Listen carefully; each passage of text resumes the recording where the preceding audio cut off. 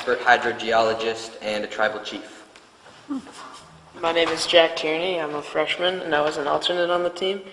Not here right now is Claire Muscat. She played 2 witness roles. My name is Brian Tanner. I'm a freshman, and I was an alternate for the national competition. And on behalf of the entire team, we'd really like to thank CEF and the High School Parents Association for their generous donations to our team, because we wouldn't have been able to go if it weren't for them. Great. And we'd like to thank Mrs. Muscat as well, Dr. Muscat, for joining us on our trip. She was a chaperone on the team as well. Great, great. Any comments from the board? David. How high do I have to raise it? Okay. I'd like to make a few comments. I'm surprised Jeff only gave me 2 weeks of, I swear I spent more than 2 weeks helping them. But I want to congratulate you on your tremendous accomplishment. I was following it on a Twitter feed from Dick O'Meara. I don't think people realize how much time these kids put into it. When I was doing it with them, I think I put in around 40 hours a week. And these kids did it over a 6-week period, far longer than any sports practice, far longer than any other extracurricular activity. It's physically and intellectually demanding, and I thought they did a tremendous job. And I wanted to also compliment them on their, at least when I was with them, I found them to be very hardworking, very receptive. And unlike when I taught trial practice to third-year law students at Yale or at University of Maine, they were very receptive to constructive criticism, unlike some of the people at Yale. But I think it was an excellent experience, and I was very proud of them. I was very happy to help, and I'm very pleased that they were able to go to a national competition like this. They did seem to, I think you went against California first. Yeah. Sort of like going against a small country in your first scrimmage. But I do see some excellent budding lawyers there, and hopefully if I keep helping with them, they'll decide not to go into law and become something useful. But yeah, you guys did a great job. I was very, very pleased to help.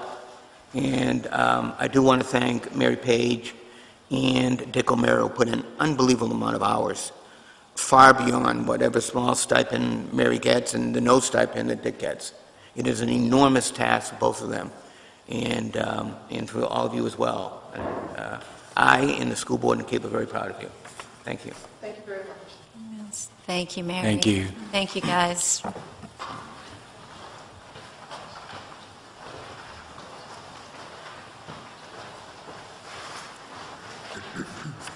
Let them clear. We'll wait just a moment prior to moving on.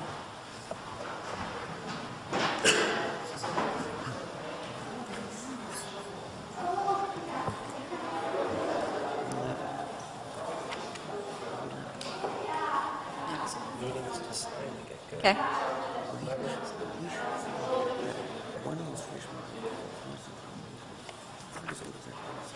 All right, we will move on now to item 5D, Presidential Scholar, Jack Queenie. Huge honor. Yes, it is. And again, this is from Mr. Shedd. Jack is a senior and the valedictorian of his graduating class. During his years at Cape Elizabeth High School, Jack has been a quiet leader and an outstanding role model for all students. Last year, he was awarded one of the school's highest award, a Citizenship Award for Leadership. Jack is a science and tinkering geek. I mean that in the most respectful way, who has led our school science and robotics team for 4 years. Among his friends, it is well known that Jack keeps odd hours when he gets his mind on figuring out a problem, and they occasionally receive calls from Jack at unusual times because he wants to talk and share. In addition to his geeky side, Jack is an accomplished athlete, anchoring our defense in soccer, and this year starting on defense on the school's lacrosse team. Jack has recently been honored as one of only 141 presidential scholars in the country. Being selected as a presidential scholar is the most prestigious award for education in this country. There are only 2 scholars from the state of Maine. Presidential scholarship status is determined by academic excellence and involvement in school and community activities at a level of creativity and passion that makes scholars a small group of America's finest minds and finest young people. We are thrilled for Jack, who will be attending, appropriately enough, the Massachusetts Institute of Technology in the fall. Each presidential scholar gets to nominate one teacher who has had the most influence on him to attend a scholar conference and award ceremony in Washington, D.C. Jack has nominated chemistry teacher Doug Worthley to attend with him. My highest congratulations to Jack Queenie for receiving this Presidential Scholar Award. Quite an honor.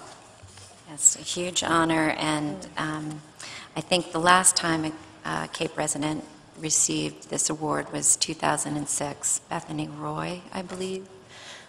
So it's been quite a while, and our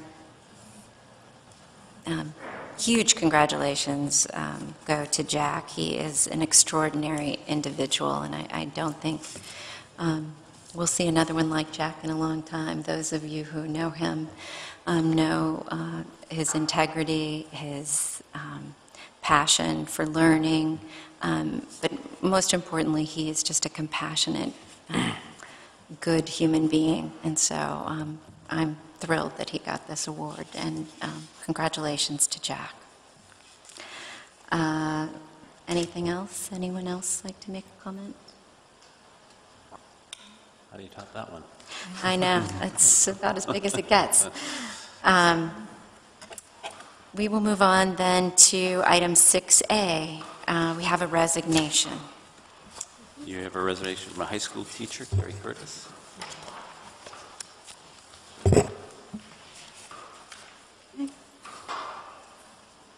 Any comments around that, or just we have resignation? Yeah, Carrie's got an interesting position. He's going to be teaching at an international school in China. That's why he is leaving us. Mm-hmm. He'll be missed. He will be missed. He'll be missed. Yeah, Carrie is an institution, but we wish him well, and look forward to hearing how his new position goes. Okay, we will move on then to item 7, new business. 7A, consideration to approve a proposed April 2012 EF tour to Madrid and Andalusia from Lisa and Jack Melanson. I think the background information in the packet is self-explanatory. I don't think there's anything unusual about this trip. It's similar to others that you have seen.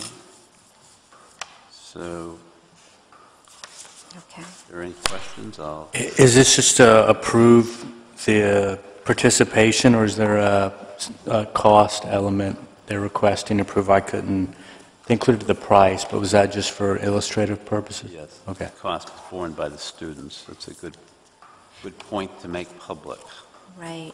If the cost is borne by the students, though, does this fall under, Kathy, do you think this falls under the fundraising of, I think it's a $30,000 trip, is that right? Oh, I didn't look at that. Let me look. again. If it is, we would have time to bring that back to the Okay. board because it's the request for next day. Next year. I was just thinking we could It probably does. get it That's a good point. all done in one motion if possible, but How many students? let's see. Do you have the paper, David? No, I just have a couple questions. I do have the papers, but it just seems a bit sparse, and I had some questions. I kind of wish that one of the Melansons were here. I mean, is this open to all students? You know, what is the cost per student? When are they going to be going? It has been in It the does. past, David. It does say, Most of that information is it's in on this, here. right here? Looks like it's $1,900 per student. Oh, mine was cut off, I couldn't tell. Yeah, it's right down here. Never mind. That's the Has the program. itinerary. That's the program fee. It's the itinerary. Is it like Spanish class, or all? No, I just- think it's open to all students. Right, it's just a foreign, it's a trip that Jack and Lisa have done in the past, have taken students over to Europe as part of the break. And I don't believe it falls under the amount required for our approval for fundraising. So, I'm just curious, which break will they be going over? April.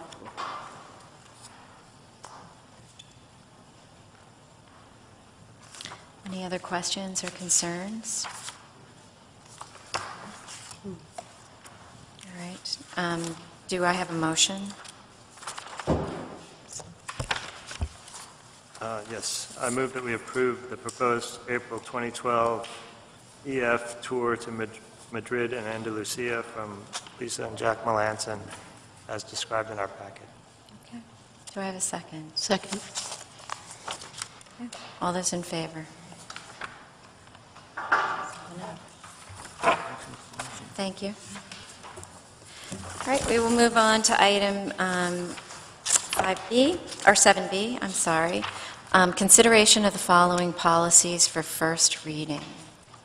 Do I have a motion? Yes, I'd like to move that we approve, I'm going to say all three of them, and then we can discuss them individually if you'd like, or would you like to do them individually? Do we have Anybody anyone one have or the other? comments or questions? Is it okay to do them as a group? Fine with me. Okay. Then I move that we approve policy BEDH, public participation at board meetings, policy DF, and just as a side, DFR, fundraising, and policy EHA, which is a new policy, electronic signature and filing. And you may recall that I pulled the JLCA. Do I have a second? Second. Any discussion about any of the items? No? Do you- Or the two? Do you want me to go over the changes? or- Sure. Why It's don't up- we do it for the it's up to record? the- Okay. On policy BEDH, public participation at board meetings, we have added a paragraph that replaces a paragraph. The second paragraph will now read, "In order that the board may fairly and adequately discharge its overall responsibilities, citizens or groups wishing to address the board on a topic not otherwise on the agenda must submit a request in writing to the superintendent at least one full week in advance of the scheduled meeting. The superintendent and/or board chair may add the item to the agenda at their discretion." And it replaces the prior paragraph. And that's the only change in that one. Policy DF, fundraising, we have added a sentence that identifies what fundraising is, as it's come up in the past from groups. We've added the sentence, "Fundraising is the selling of a product, providing a service or activity, or requesting donations. School fundraising directly funds school programs and students." This is an answer to questions that groups have had, that if we write a check, does that mean it's fundraising? And the answer is yes, it is. And this dovetails into the school board's need to know when there are large amounts being fundraised. And also in DFR, which is the administrative procedure for fundraising, paragraph C, you will see that we have added, "This $20,000 amount allows the Cape Elizabeth School Board to evaluate the level of financial commitment being asked of Cape Elizabeth citizenry, including but not limited to parent groups, booster, and community members." That's again so that there's clarification. And I saw there's a typo, I'll have that fixed. And the last policy is policy EHA, which is electronic signature and filing. You may know that Jeff Shedd and Gary Lanoy have been working on not only the policy but the procedure, which will make it a lot easier for the schools to be able to gather